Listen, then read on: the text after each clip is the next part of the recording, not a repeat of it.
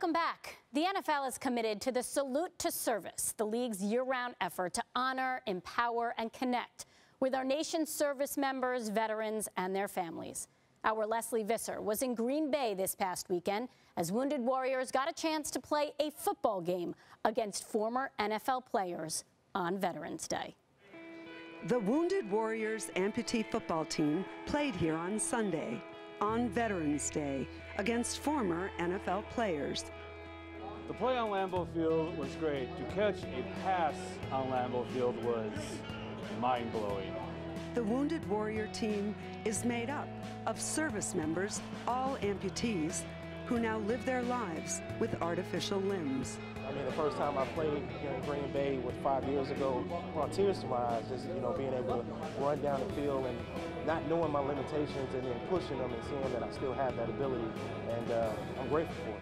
The NFL is dedicating this month to a salute to service. And here at Lambeau Field, we are reminded how veterans do so much with so little. And you can join the salute by visiting nfl.com/salute. And it's time for us to give some shout outs to our family members and to my father, Dr. Jeffrey Wolfson, who was a lieutenant and then promoted to captain of the Air Force. Very nice. Well, I want to give a shout out to my grandfather who served, Julius Moore, which was just amazing, and then my father-in-law, Joe Lockwood, who served in the Marine Corps.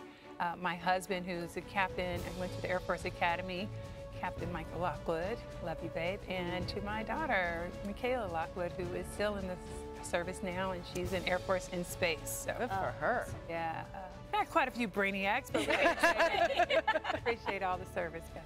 Yeah, I want to give love. Obviously, my grandfather and uncle have served, but recently my brother, Stephen Menifee, he actually served in Army combat. And my dad, Clifford Hunt, who I'm surely just really proud of, Marine Corps, he just got his master's and now is helping with the VA and our veterans, so salute to them.